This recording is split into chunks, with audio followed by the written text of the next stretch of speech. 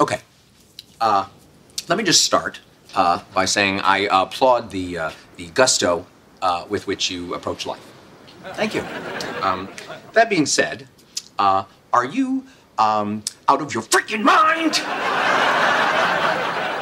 Beg pardon? You just could not control yourself. A female's in the house. She must be mounted. No,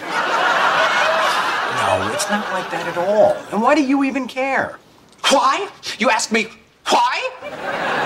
Never mind, not important. I will tell you why.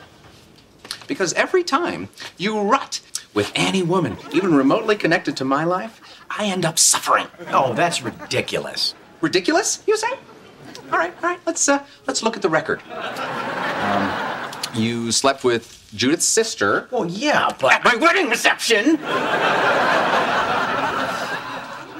All right, poor timing. You had more sex on my wedding day than I did. That part's not my fault.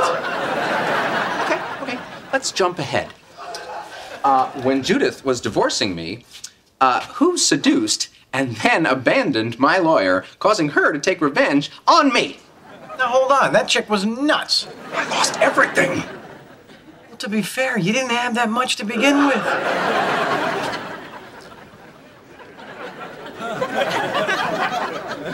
And now that Judith is finally getting remarried, and I can see the light at the end of the alimony tunnel, you decide, hey, why don't I start humping her new sister-in-law?